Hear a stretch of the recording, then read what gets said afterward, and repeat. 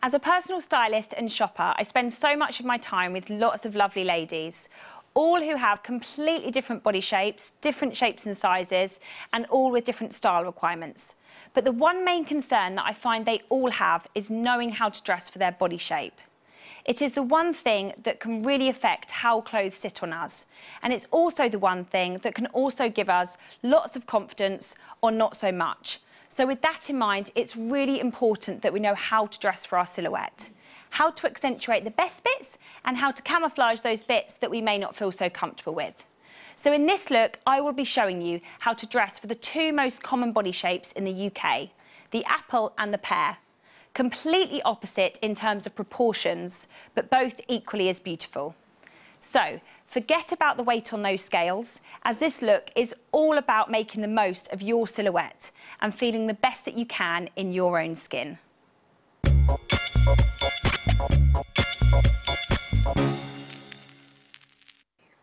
So we're talking body shape, ladies, and the first thing that's really important for me to say is that dressing for your body shape is nothing to do with your weight or your size. It's all about proportion. It's about knowing where your best bits are, what's your most favourite part to show off, and then the part that you maybe don't feel so comfortable with, it's about feeling confident with camouflaging that. If you get this right, you won't even have any focus on the bit that you don't feel confident with. It's all about helping you to feel confident and comfortable with what you've got. So we're looking today at the two most common body shapes, the pear and the apple. It's also important for me to say that our beautiful models here today aren't necessarily illustrating those body shapes. It's just to show you the concept with the clothes. So let's start with our beautiful pear shape. So the pear shape holds all their weight on the bottom half of their body. You've got curvy legs, curvy bottom, and shapely legs going all the way down. But in contrast to that, you've got a very petite top half. You've got a lovely waistline, petite shoulder frame, and a lovely décolletage. So the key with this is to make sure that all of the focus, all of the attention, all of the drama of the outfit is on the top half of the body. And that's what we've done here. Gorgeous Isaac Mizrahi floral printed t-shirt, lovely jersey material, so really soft and comfortable for spring, summer. I have sort of folded that under so it nips her in at the waistline and gives her a bit more definition. And then it's all about the jacket with this outfit. By Trini and Susanna. Gorgeous turquoise, which works really lovely on all different skin tones. And because it's a jersey material, you can also do it with your jeans.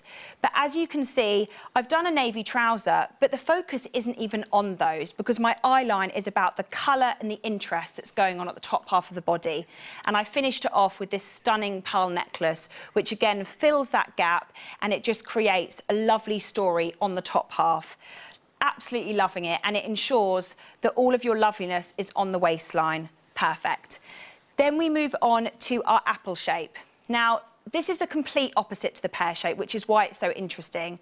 The apple shape is where you hold all the weight on the top half of your body. So you tend to hold weight on your tummy, and you've got a much curvier bust line and shoulder frame. But in contrast to that, you've got a fantastic pair of legs. So that is where you want the focus and the attention to be. So I have chosen these striking pair of Attitudes by Renee print trousers, strong monochrome look. And as you can see, my eyeline, your eyeline, looking at them right now, will be there. It's about that graphic idea and it's showcasing her legs in such a powerful and beautiful way. I've chosen a Clark's little metallic pump with a little black bow on it because having a different shoe to black really elongates the leg line and it creates more of effect down at the bottom half of the body, which is exactly what we want. I've then popped it on with a black top. So similar to what I did with Rachel's navy trousers, we're reversing that idea. So I've chosen a join, very simple zip detailed tunic, which has a high-low hem, but the pleating and the floatiness of it ensures that it just hangs over that tummy, so it won't be clinging and it's going to be giving you that comfort factor in an area that you don't feel so comfortable with.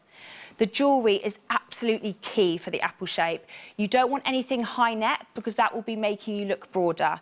You definitely want to go for these long chain necklaces. The eyeline is drawn towards the centre of the body, giving you such a slimming and elongating effect. And then the other key for the apple shape is to stack up those bangles. So I've done a cuff and then these bronzo bangles layered over the top. And what this does is drawing the eye to one of the smallest points of the body, which is the wrist on most people. But for the apple shape, it's really important because your arm is sitting next to your waist. So you want to create all the attention and focus at a smaller point.